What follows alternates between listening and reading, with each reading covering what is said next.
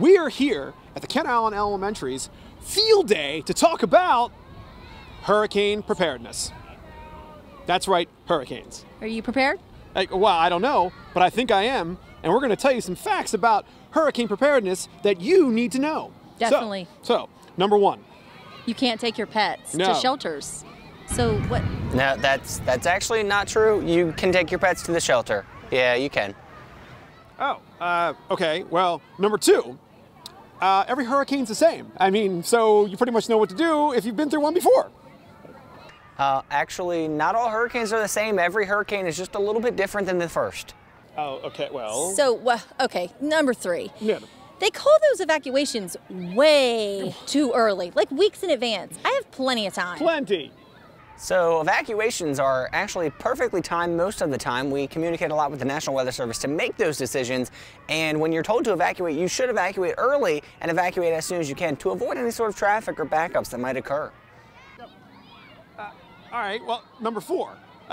Traffic won't be an issue. I mean, I'm going to have plenty of time. There's not going to be traffic. I'm going to be able to do whatever I want, whenever I want for the hurricane. So really, traffic is actually always terrible during an evacuation, especially because a lot of people end up waiting too long when they should have left earlier. Where did you get this list? Pinterest. Number five. So the last hurricane was a fluke. I mean, it didn't even happen. That's true. Sometimes meteorologists can make the wrong decisions. However, it's better that you evacuate and leave, even if you don't have to, than to stay and have the hurricane happen. That's a good point. Well, number six. I live far enough inland that it won't flood. I don't have to worry about that, so I'm good.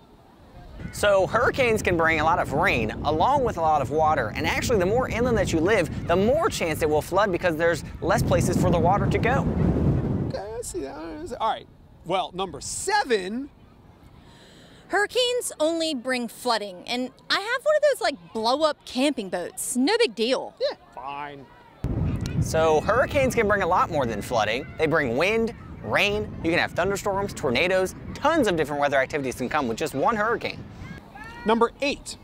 I will have access to food and water and all those necessities that I need after the hurricane. Definitely.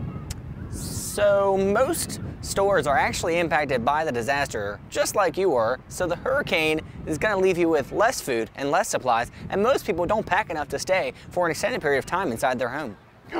Taco Bell's gonna be closed. Oh. All right, number nine. The shelter's not gonna have anything that I need. I've got to pack everything.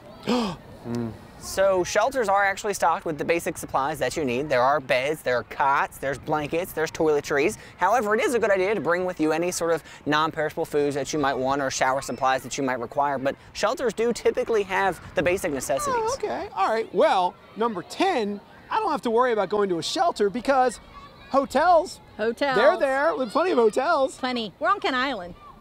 There really aren't going to be that many hotels available because everybody might have the same idea and take up all the rooms. So you shouldn't wait last minute. Go to a shelter now. So, obviously, what Mandy and I just said were all the myths about what to do to be prepared for a hurricane when it hits this area. That's why we have Joe here to tell you all the true things you need to do. Joe. Yes, so clearly, Mandy and Chris were telling you myths about hurricanes, and it is very important that you pay attention to the truths that I have informed you about with hurricanes, not their myths. Just be safe, people, evacuate early, and always be mindful when at a shelter or evacuating. Be careful. Yeah, follow Joe and be safe.